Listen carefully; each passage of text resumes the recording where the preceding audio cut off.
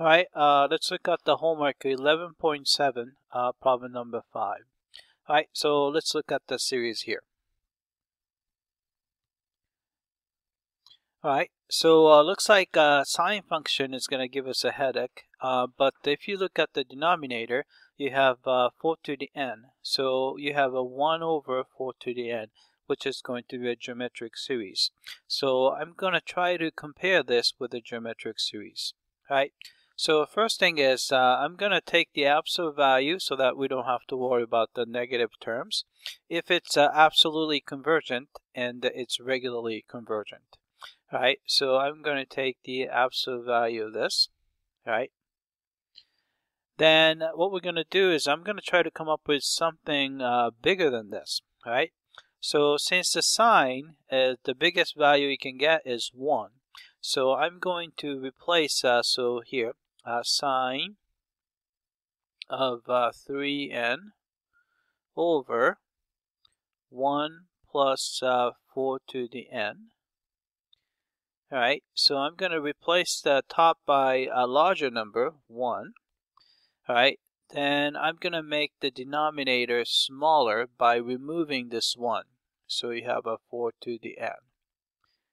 Alright, so this is a geometric series, so you can see that summation, right, n goes from 1 to infinity. Alright, if I write this guy as, 1 over 4, to the n. Alright, so this is a geometric series, right? Let's see, so this is the geometric series with r value is 1/4. So r, so I'm going to put the absolute value sign, is 1/4, right? Is definitely less than 1, right? Which means that it is convergent. So this guy is convergent, right? But when you have a larger series that is convergent, which means that the smaller series is going to be also convergent. So we know that this is going to be convergent by comparison test. Right?